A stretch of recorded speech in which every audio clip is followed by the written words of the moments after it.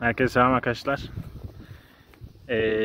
Atlar otlanırken yular ipine basarsa ne olur onu bir göstermek istedim. Evet, kurtuldu gördüğünüz gibi. Ama normalde bastığında bu kadar basit kurtulamazsınız arkadaşlar. Onu da yine de ben göstermek istiyorum. Basarsa üstüne. Çok yakın ama. Şöyle bakın. Hadi kızım. Hani şöyle çok zarar görmeyecek şekilde basarsa onu göstermek isterim size. Nasıl korkup nasıl sıçrayacak. Evet. Basmadı ama şu anda da altında kaldı gördüğünüz gibi. Şu anda ani bir sıçrayış olsa kurtaramam. Bakın.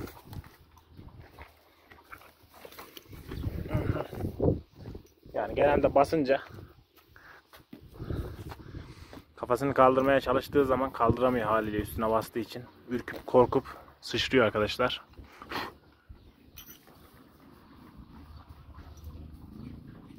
Basmaması daha iyi oldu o yüzden. Bakın ayağına antibiyotik sprey sıktım. Yara spreyi. O ayağını yara yaptı geçen gün. Çarptı duvara. Çok bir şey yok Allah'a şükür. Bu yere düşen otların saplarını yiyor şu anda.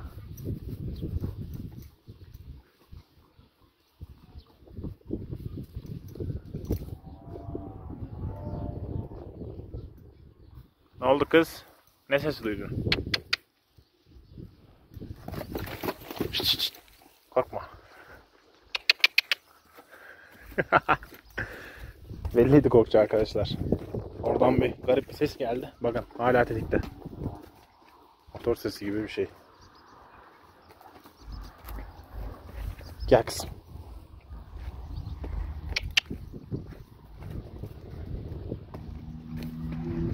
Şimdi o sesi duyunca arkadaşlar aniden korkunca atlar. Dört ayağı da yerden kesiliyor.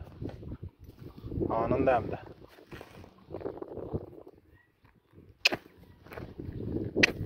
Yok. İlk korkmak gibi olmaz tabi.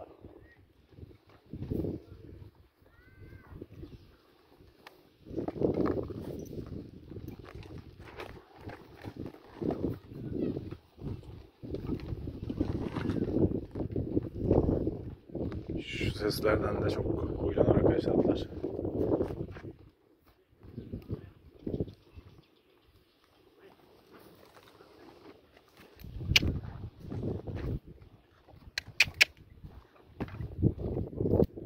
İlle de bu ot yiyeceğim diyor, bakın ayak sürüyor.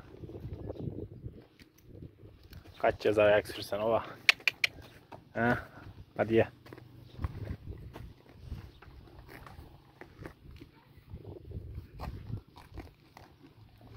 Tırnaklarını zeytinyağıyla yağlamıştım arkadaşlar, katranla karıştırıp. Gördüğünüz gibi dışı böyle oluyor. Talaşa bulaştığı zaman bu hali alıyor. Bakın burada da bir at var. Göstereyim mi size?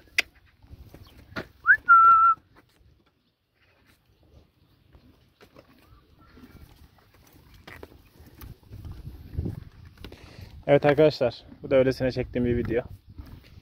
Şu ipe basarsa ne olur göstermek istedim ama bir yandan da çekiniyorum.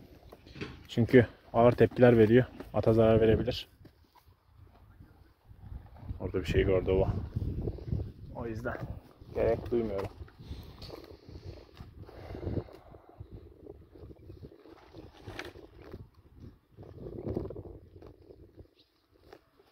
Evet, bir dahaki videoda görüşmek üzere arkadaşlar.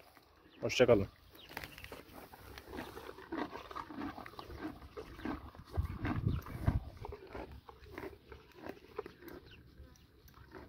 İştahımı açtı şu anda. Azıcık da bana ver şunları.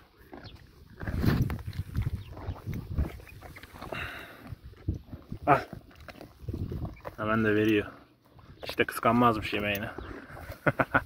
Evet arkadaşlar, bir dahaki videoda görüşmek üzere. Hoşça kalın.